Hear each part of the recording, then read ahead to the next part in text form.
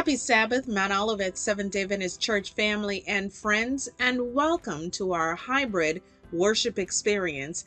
I'm Jackie Vernon Thompson, pleased to be your announcer. We invite you to pay close attention to the following announcements. Board meeting will be Thursday, October 7th at 7:30 p.m. Business meeting will be Thursday, October 14th at 7:30 p.m. Church officers selection process is scheduled to begin this month.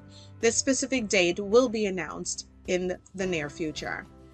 We are still on the journey of Raising the Roof fundraiser for Moja. You're invited to download the Raise the Roof donation letter from our website and share with at least 20 people. And don't be afraid to share with businesses. Our website is www.mountolivetsdafl.org.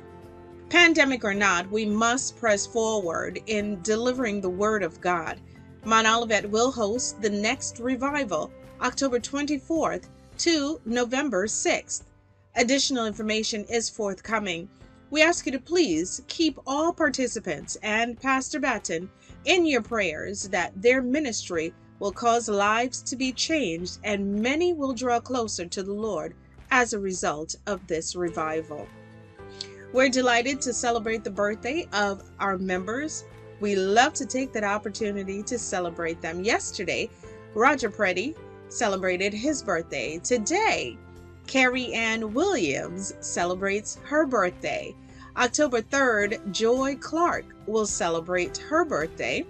October 5th, Norman Wesby will celebrate his birthday. October 6th, Elder Merlin Otto will celebrate her birthday. And October 7th, Teresa Kronheim and Julia McKelvey will celebrate their birthday. Happy birthday, members. Please remember to keep the sick and shut-in members in your prayers and the bereaved families, specifically the Bailey family, the Lewis family, the Bolden and Mitchell families. They definitely need your prayers. Funeral service for our dear Elder Virgil Bolden Sr. will be 11 o'clock on Sunday, October 3rd, that's tomorrow, at Lauderhill Seventh-day Adventist Church. The address is 4100 Northwest 11th Court, Lauderhill, Florida, 33313. Viewing will be today at McWhite Funeral Home at 3501 West Broward Boulevard from 4 p.m.